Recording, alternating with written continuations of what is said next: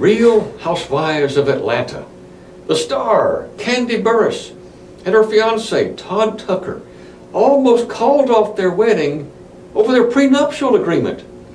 This dispute almost ruined the final spin-off of the show, Kandi's Wedding. Todd Tucker even stormed out of the wedding rehearsal over the prenuptial agreement that he thought was unfair. The couple finally signed their agreement and held their wedding in the late spring.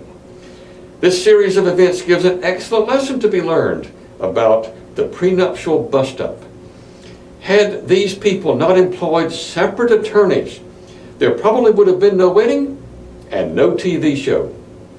In particular, both sides in the marriage-to-be need their own attorney when negotiating a pre-marriage agreement.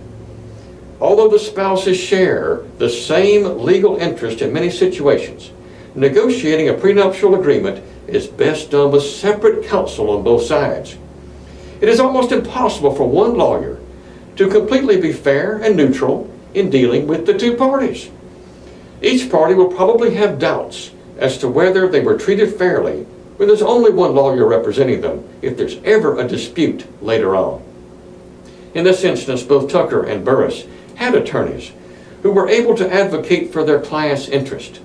And ultimately, it was the two lawyers who brought them together with that agreement that worked for both of them.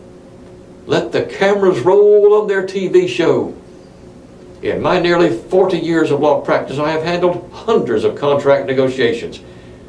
My job is to take care of my clients. Call me.